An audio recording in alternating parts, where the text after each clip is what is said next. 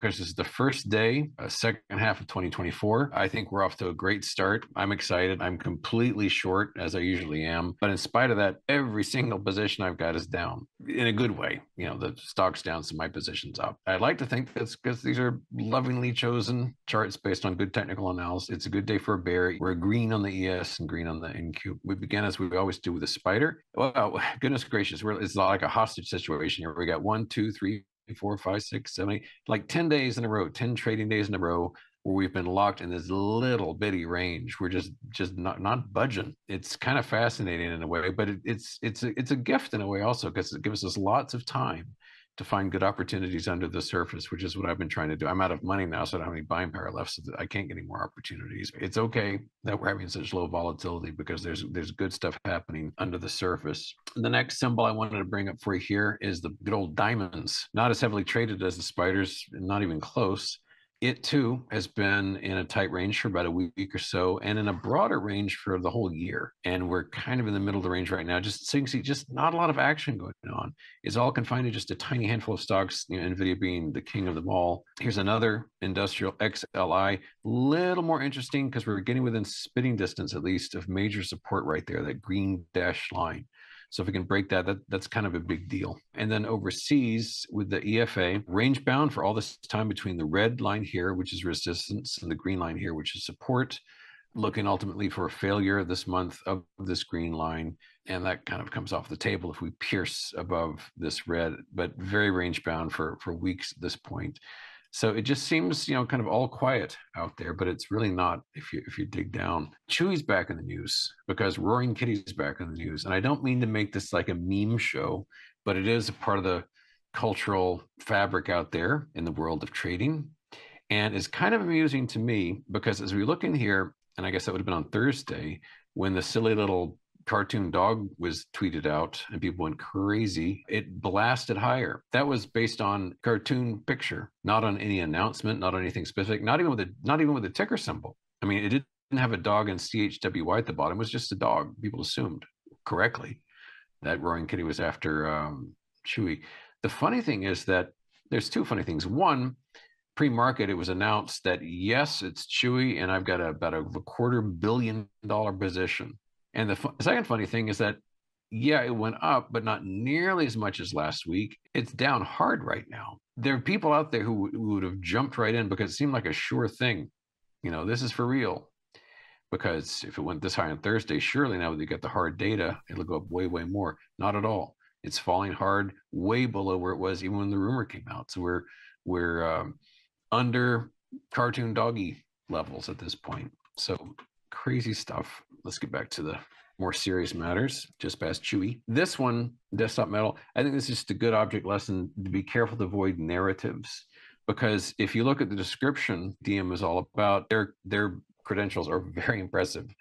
Kleiner Perkins backing them, MIT, BMW, about $250 million in funding. I think they were voted like one of the most promising innovators back when they came out in 2017. None of that amounted to anything. Just kind of a general investing lesson that it's very easy to have to get caught up in a high quality storyline, but the chart I think tells the real picture because, you know, even back here, we had a magnificent head and shoulders pattern, and that was the top, you know, capital THETOP, because it's been a grind down all the way, ungodly. Move on to more important stuff than CHWY and desktop metals. Bonds.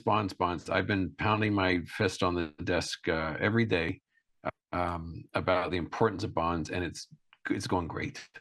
Look what's going on here. Every day last week we talked about this. We did not get above resistance, and on the contrary, Friday we fell hard, and today we fell hard. Stocks are eventually going to blink their eyes and wake up to this because this is a big move. I mean, almost 2% today alone. Not only that, look at our friend, the trend line down here. If that cracks, that's going to make a big deal, a really big deal. So that's very exciting. What's opposing that, to prop things up still, is NVIDIA, which actually was down pretty hard earlier today. It's completely shaken that off. It's in the green again. Hasn't gotten above resistance here, but it definitely shook off. I think there was some antitrust action in France or something like that. Something took the wind out of its sails.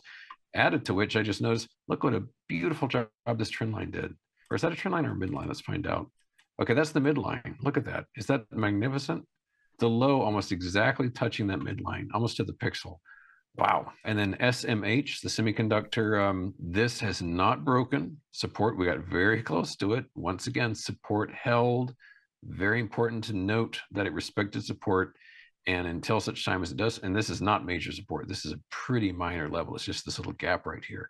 But if it can manage to slip through that, that'll get some selling going, but it has not happened yet. And of course, all this goodness is flowing into the cube, which was red earlier, just like NVIDIA, just like SMH, but it's now green, just like NVIDIA, just like SMH. We are pretty close to where lifetime highs were. The highest we'd ever gotten was only yesterday in trading day terms, that is to say Friday. XLE, this is energy. This still looks bearish as long as it stays under this price gap. And also XOP, green also, but in this instance, a bit of a different resistance level right here, this dashed line. And when I mouse over it, you can see the dollar level pop up there. So you can see to the penny what I'm talking about. Now we can mention Tesla. Very strong day, exceptionally strong day. We have pierced above this black Fibonacci, powerful resistance there. We have closed this gap. We have found resistance at our next fib level, this red right here. Should we keep seeing strength? This is the next one to watch. This is a very impressive move. I think a major investment bank came up with a recommendation on this, which is driving this, but Tesla doing very, very well. And I'm not showing it right now, but Rivian also having another green day. You know, it's extraordinary just how quickly those have recovered. And I've said over and over again, I think Tesla could have a fantastic future. Tesla could be the Apple and the NVIDIA combined, you know, 5 years from now, but it has to fight its way through all that slog first. Short position that I got out of last week, and I mentioned this, I think, on Friday, for not great reasons, was DraftKings. And I, in my defense, I said very clearly, it's still a great looking chart, but I just got a little nervous about it. Here we go. It's heading down. And in fact, I would say that we've really affirmed this dashed line as an important level of resistance here too. I originally got into it because of its position here and went down, down, down. And I had some puts on it, and I got out, I believe, pretty sure on Friday. And I mentioned it here on the show. You betcha, down it goes. It's slipped below even Friday's low, so that's still a terrific looking one. But I'm still in a bunch of other positions, and in the moments we've got left, let's thumb through those real quick. As I said, last I checked, NQ green, ES green, but every one of these in the red. So yay. Costco, this is becoming a favorite really quickly because there's a lot of juice in this lemon to squeeze. So Costco looking really good. We've got ITB, fantastic. Look at this. Down we go. We've broken below. We've completed the pattern. This is big news. Very exciting. Here we have IWM, small caps. Even the green ES and the green NQ, nope, shaking their head, going the other way, red on the IWM. Next here, NEE, nice tumble on this one. Yeah, moving toward would be the next level that we'd want to see it slip beneath. Starbucks, another red day. Down we go on this one. Very, very steady, very consistent, nothing dramatic, just drip, drip, drip a little bit at a time. Shopify, got into this one on Friday. Nice tumble on this one as well. And I emphasize in the context of a green NASDAQ. This is a NASDAQ stock. This is in the echelon of high-tech stuff. We're getting some red on Schlumberger even. United Airlines, which is how I got out here in the first place. UAL, terrific. Bearish engulfing pattern on this one. Looking to move below pink zone, that wonderful around the top. And the last of these is XHB, very similar in tone to ITB. Another failure here, very exciting, very cool, completed pattern. Just absolutely 2 thumbs up.